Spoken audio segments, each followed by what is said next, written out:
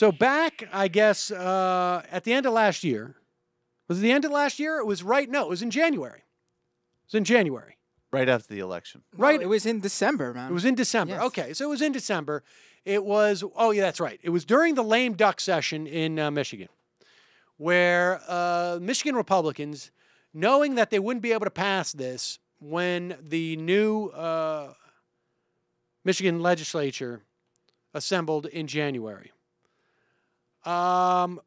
forced through a right-to-work bill in Michigan. And so there was major union protest. And at the time, you had a lot of union folks coming out and protesting against the out in front of the State House. And of course, Fox sent their minions there to cover the protests, ostensibly, but also to be a little bit more provocative than that. Let's play the clip. What is it about right to work that you oppose so much? What I oppose about right to work is because it's the freedom to freeload. They can suck all of the parasitical benefits and the hard wages that unions have negotiated, and they get it for free. Already destroyed one tent. Leave the tent alone. Get the out of my face! Don't tear down the tent. Get the out of my face! You hurt a lady in there. You're addressing me. I ain't hurt nobody. You hurt the out of my face! Back Back the up! Stop tearing down the tent. Back the up! Okay.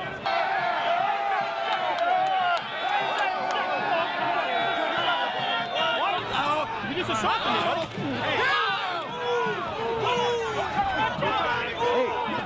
Okay. Now, you can hear him at one point saying, "You just assaulted me." Now, this is a compilation of video that this guy, Steven Crowder, put together, and it showed him getting punched by a union thug. And Steven Crowder got a lot of mileage out of this. He was invited to CPAC. He had his moment of fame. He made a big deal about it. Wanted to challenge the protester to a legal sanctioned mixed martial arts bout. And then within a day or so, it became clear that the video was sort of misleadingly edited. On Monday, Ingham County Prosecutor Stuart Dunnings announced he will not press charges against the protester who punched Steven Crowder in the mouth. Not simply because Steven Crowder in general deserved maybe to be punched in the mouth, but because the protester was defending himself. Dunning said of the union member who apparently slugged Crowder, "It's pretty clear the person they wanted to charge was acting in self-defense." Dunnings questioned why Crowder didn't initially provide the original footage to Dunning's office. "I'm not holding that against him, but why would they provide the edited video? The longer video clearly shows the guy got pushed down and came up swinging." I think that's the polite way of the prosecutor saying they tried to provide us with false evidence in this case, but I'm not going to make a big deal out of it. So for those of you who felt a little bit guilty, that in some way you were celebrating this guy Downing getting punched in the face, or Crowder rather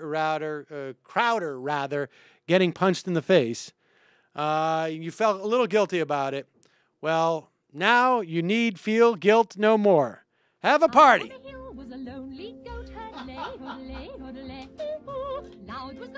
you remember the Gawker headline for that story when it first happened? Before any of this came out, it was something like, some Fox News contributor was punched by a union member in Michigan. Do we really need to pretend to feel bad? There you go. Well, now you do. Conservative comedians who report the news, bad at comedy and also bad at reporting the news. Indeed.